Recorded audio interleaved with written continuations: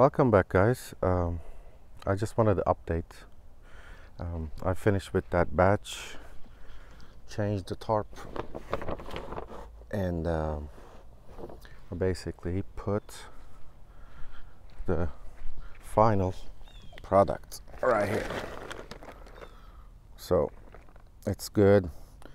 I can still see bugs and everything, so I just needed to protect it from the rain. I've been sick and other problems, and I couldn't have time to update. So we had Sally, Hurricane Sally, so we still have some debris there and debris there and some here and here and here. So I'm slowly digesting them. I cannot put these branches and leaves as it is. So I have the chipper shredder, Earthwise or whatever, but it does not shred the leaves that well. It just it's really hard. It has two little holes. You only stick in there little branches like this, and it does pretty good at grinding those basically. And I have the Black & Decker vacuum shredder. It does the leaves but doesn't do the little sticks, so, and doesn't do the leaves as well as I wanted to. And I had some problem with that one because I put a whole bunch of sticks thicker than these, and it's really hard to digest them like this. I mean, you can break it maybe, but so while I was sick and just designed something. This is sold, I think the good version of it. It's called Worx, WORX shredder, leaf shredder. It has one, basically a string trimmer, just like I have one over here, but I made two. And the bottom one is the original version. I implemented these things just take like 5 seconds whatever on the lathe. So, and I milled it, these two holes, and then you can squeeze the string trim line, whatever, and boom, you got it.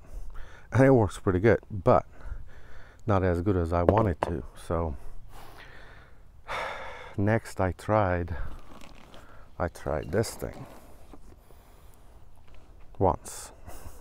Scared the crap out of me. So this is 1/4 inch thick steel. I welded to a similar shaft that I made for that one, but it's out of 836 hot roll steel, aka I call it Home Depot shit steel. It's just, terrible. But it welds and all that stuff. And and these blades, which blends into the steel, screwed in, because these are 1095 high carbon steel, and I ground them, hardened them, and tempered them, so they're not as brittle, but they're deadly. Also, both sides. The reason I did not weld these is the base metal, again 836 Home Depot shit metal, was low carbon. This is high carbon, so it's dissimilar metals. And this thing is going to rotate 6,000 RPM, and you don't want weld cracking, because you may end up not making to the ER. So I run this one, and since it's heavy, it takes a while for it to turn on with the electric motors I have, 24 volts, and I am powering them with this Meanwell 24 volt 10 amp power supply. You just put AC through here, and then you get the DC 24 volts. This thing was like $50 or something. I got it when I needed to, when I wanted to build a surface grinder, which I did, but you know, it's really hard to get good surface finish on materials that I want. So it was worthless basically. I mean, it did work, but yeah. So next thing I tried after that thick one. Oh yeah, we got ducks and fighting. Anyway, well, what it is Ryobi has plastic blades attachment, just like this. It swivels, and they're like serrated looking plastic, just as long as this. Well, a little shorter than this, but I use that to grind these. I mean, you can't see, that's like it's pretty fine as opposed to those, you know, as opposed to, you know, turned into this into that, which is very easy to digest. You can see that like it is I mean, ready to compost. So add you know, nitrogen and do something, you know, add the chicken feed, and so that thing worked well. But I was like, okay, well, the heavy one out of metal was too heavy. That thing, the other one, the Ryobi one, it wears out pretty quickly. And this actually, I made it for the Ryobi one, and I put these. I should have brought those blades. And then, yeah, you know, I did the whole thing. It wore out. So then I said, well, I still got that 1095 steel. I might as well just do a narrow, not too heavy one. And then it swivels at startup because it rotates this way. And then when it swivels, I put these rubber things so it bumps on it instead of bumping to the steel. It shouldn't shatter, but because you can see the yeah, I mean, it is pretty sharp. Anyway, what the heck is that? Okay, so so these swivel. I put these little fiberglass washers because that Ryobi tips plastic ones was kind of 60, 70,000 thicker than these. This is 1/4 inch, so it was 3/16 or whatever. No, 5/16. Yeah. Anyway, so and then screw this top plate into this shaft, which is welded to the bottom plate. And I have these columns, indexes the holes on this top as well as the blades, so it keeps the blade in there. And then it doesn't, it's flush with this, and this is about 70,000 thickness. It should not, you know, break. And those columns are also welded in there. You can't see, maybe you can, I don't know. Okay, so the deal is these are two brushed motors, shaft up, the other one shaft down, which has a string trimmer one, which I may need to be replaced. No, actually that's okay. So Home Depot buckets, 3 of them, riveted, 2 of them back to back, and this one I cut it. I also made this and attached it with silicone temporarily to the top. Let me just put this back on. Voila. So this goes on like this, and then I have these springs to put them in place so it won't go anywhere, but it's not gonna stop from that blade when it's detached.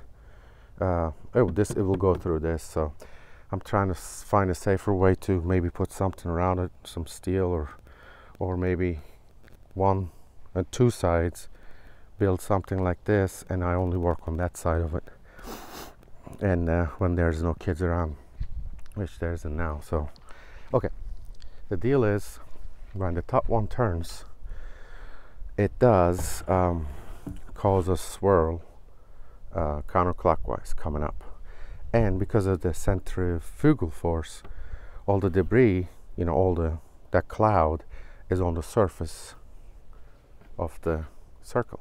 So by putting this little cyclone thing, not cyclone, but that thing will not come out.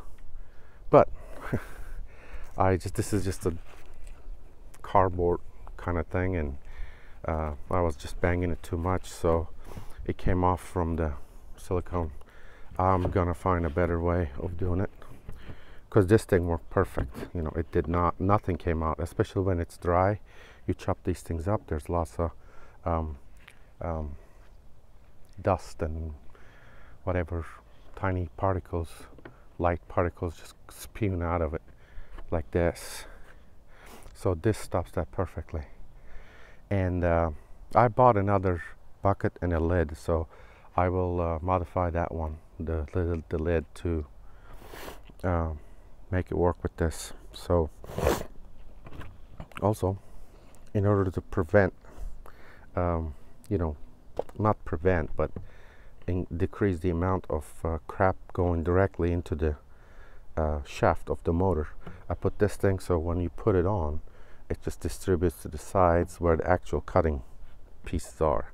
So this decreases the amount of debris getting into the motor shaft, and because of the gravity, the upside down one on the bottom, it's not a concern. So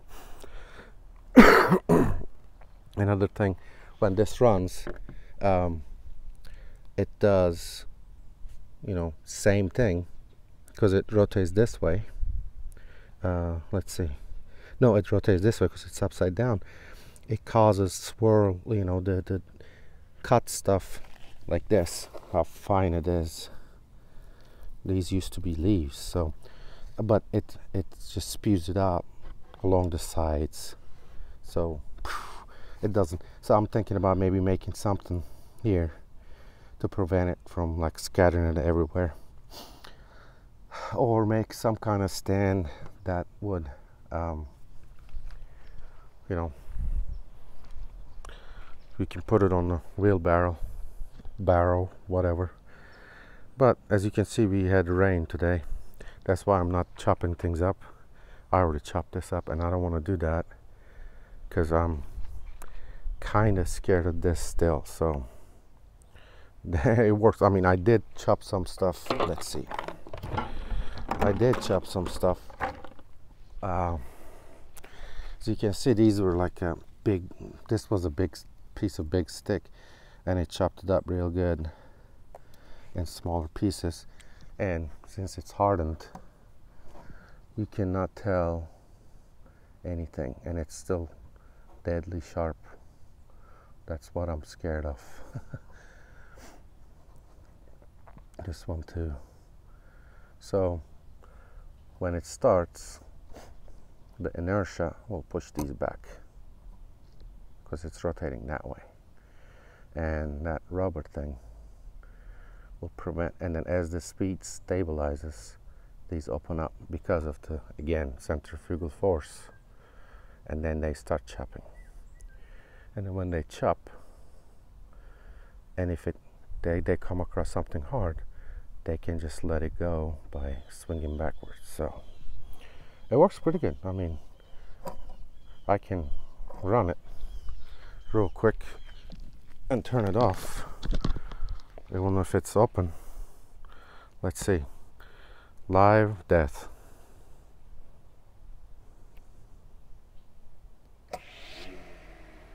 Yeah. You don't want to be in the receiving end of that.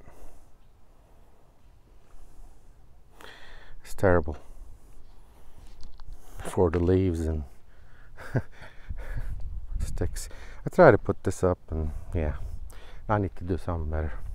Looks like a switchblade or whatever, but you know, with the temper color, I try to temper it a little bit light, like a little softer, because I mean, this is actually should have been a little bit softer. It should bleed into that dark brown purple, but if it was lighter than this, and if I put something hard in there, like another steel, it could shatter.